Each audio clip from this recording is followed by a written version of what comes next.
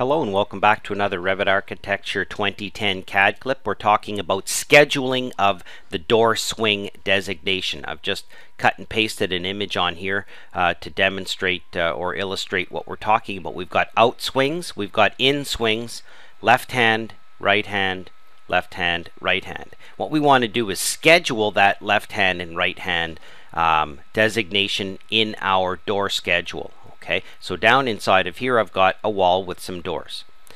We can click on a door and we can flip the door this way, okay, but as far as I understand, there's no way that you can coordinate this flipping control with the actual schedule. So this is going to be a manual process. Even though you can flip these around, that's going to be not connected to the fact that I'm going to click on this door. I'm going to go to the properties and say whether it's a left hand or right hand. So it's going to be a manual process of adding in that property to the door, but it will schedule. So there, if someone decides to go in and start flipping doors around without manually correlating that with the property, then you're going to end up with the incorrect information. So this is kind of I would say a 90% solution. So it would be nice if you could flip these and then it would just absolutely put that in the schedule, and I'm not sure how to do that. So we'll do it to the best we can. So the first thing we're going to do here is under Manage, we're going to go into Shared Parameters and create a new shared parameter. So we click on our shared parameters, it opens up. We can go and create a new shared parameter file. We can browse to an existing shared parameter file. Okay, once we have one created, it's just a txt file. If you go into the end here, okay, and from here I'm going to start by creating a new group, and the new group in my shared parameter file is going to be called Door Info. You might already have a group created for door information, and then we can create the new shared parameter in here by saying, swing.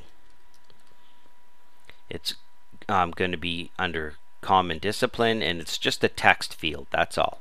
Hit OK, and that's done. We have our shared parameter and our shared parameter file.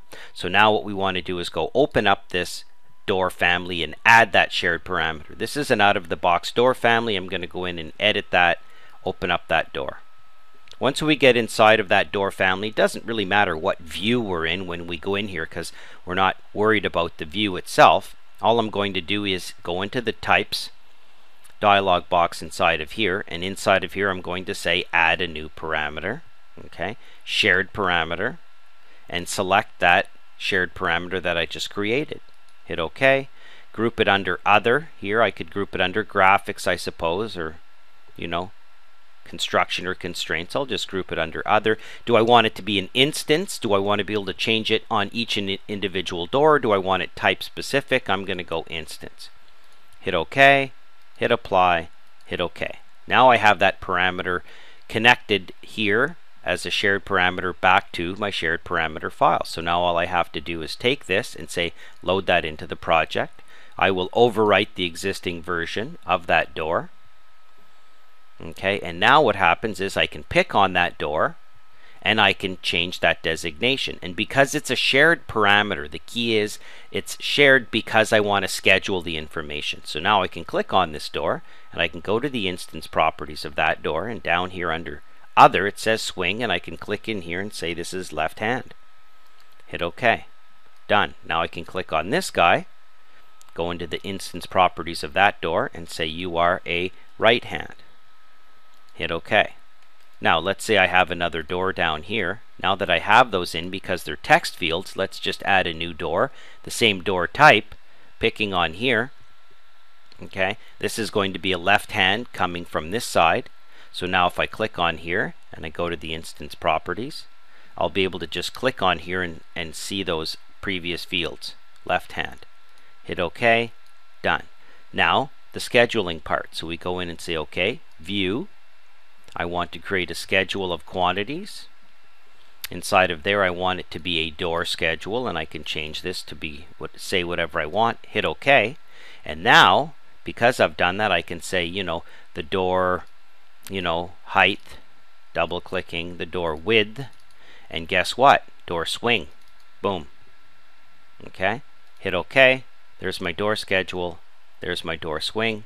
Now I can take that schedule from here and drag it onto my sheet. So that's how you go through the process of adding door swing designations to the door and then following it through to the schedule.